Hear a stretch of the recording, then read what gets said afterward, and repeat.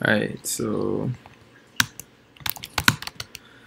first, like, you're most likely gonna have it on your download. So first you wanna just check on your, like, so when I was saying about the echo example, I was talking about this. So if you list the bin, echo is right here. So every time you try to execute echo, it knows exactly like what binary file to execute, because like you follow this path and it follows the root and then it goes to bin and then it checks like if there's any binary file called echo, and then it executes that.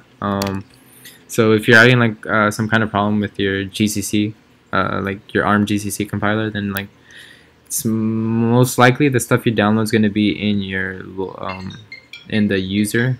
Where is it at? Yeah. So you want to change into the user. Sorry about the phone.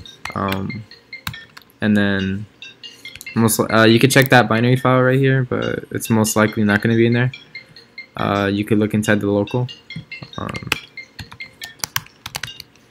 And then now, like here for me, it's right here, GCC ARM. If it's not here, then that's your problem.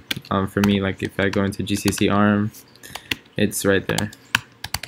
And then I could just ls the bin, and then everything's right here. GCC is right here. And then yeah, so if you don't have that, then that's your problem. Luckily, hopefully that's what it is. Like that's the only thing. And then after you do that, after you like, let's say like you move the folder here. This is I think I moved my downloaded file here, but I'll make sure. And then what I did was, after I did that, I went into my home directory and then into my profile, and then in here I just export the path.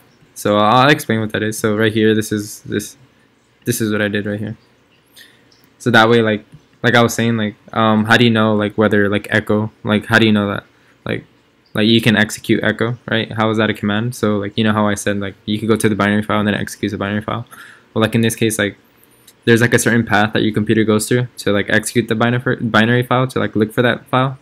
But in this case, like since it's like in somewhere unique, like in the local, it's in the user local, and then like inside like some kind of specific directory, I have to like append a new path. So like for example, if I execute some command, so like the GCC command, it's only gonna look through the root bin, and then and if it doesn't find it there, then it's just gonna be like, okay, I have no binary called GCC ARM, so I'm gonna assume that you don't have it.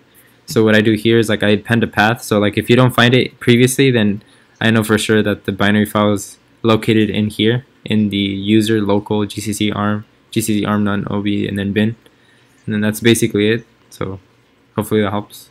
Hopefully that's it. Good luck.